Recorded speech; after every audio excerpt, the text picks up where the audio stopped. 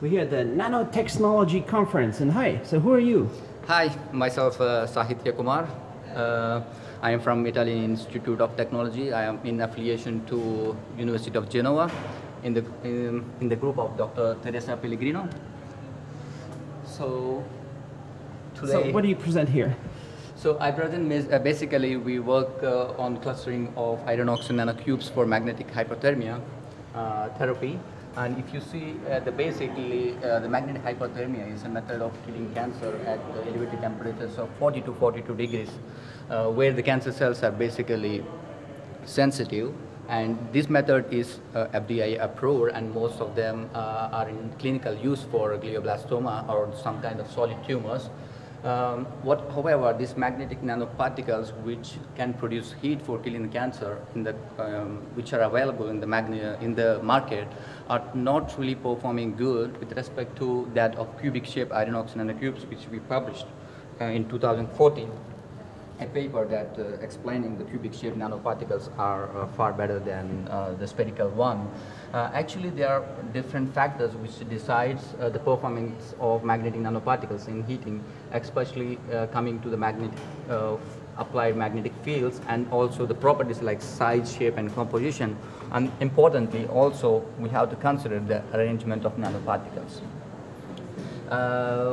So actually, it's a state-of-art like magnetosome bacteria having a linear chain iron oxide nanocubes was studied that they performs far better than the isolated states.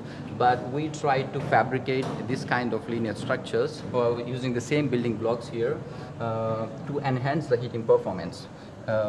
Because, as I said, like arrangement improves, also dictates the performance of magnetic nanoparticles in heating. So initially, we started this study clustering these iron oxide nanocubes, the same building blocks, which are less interactive, using a commercially available polymer by using a microemulsion and slow solvent evaporation technology. We can see here, these are hydrophobic, and this is an amphiphilic polymer. We can modulate the shapes from the single structure to the elongated structures to the three-dimensional structures using the same polymer by changing the amount of polymer here. If you go into the structures of magnetic properties, with respect to the isolated structures, the one which is elongated, like the chain-like morphologies, are having the higher magnetic properties than those of the single one, and the structures which are three-dimensional, which are having more than 4 nanoparticles per structure.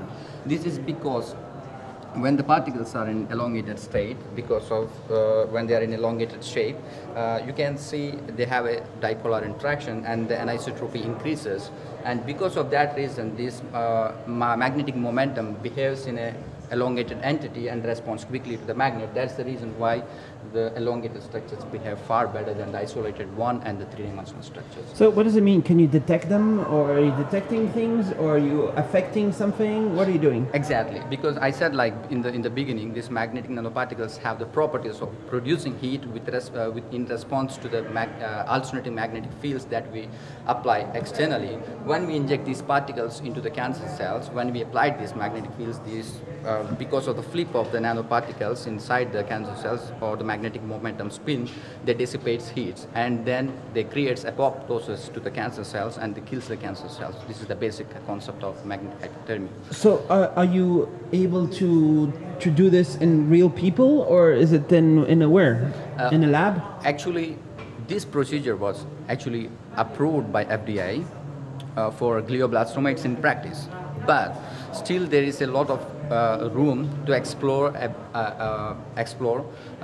methodologies to improve the heating performance of nanoparticles even at the low doses, because the current clinical applications needs the injection of a lot of doses of the nanoparticles into the target site, which is not really recommended because that is associated with toxicity issues. So we are finding a way to reduce the dose, the strategies to reduce the dose and improve the magnetic hypothermia properties as well. So this hypothermia, basically, are you burning the cancer out? Exactly. You're making some parts of it too hot and it just disappears? Disappears, yes. So this is what we are killing the cancer cells at the elevated temperatures of 40 to 42 degrees, because beyond that even the healthy tissue could undergo necrosis, which is not really recommended. How do you heat it up in there? Okay, so there are plenty of works in the literature saying that we can modify these nanoparticles with some target ligands, which is specific to the specific cancer, and they can reach directly to the cancer cells, targeting the specific cancer cells, and they internalize to the cancer cells, and they can dissipate heat when you apply the magnetic field from inside the cell, or even the extracellular environment covering the cancer cells.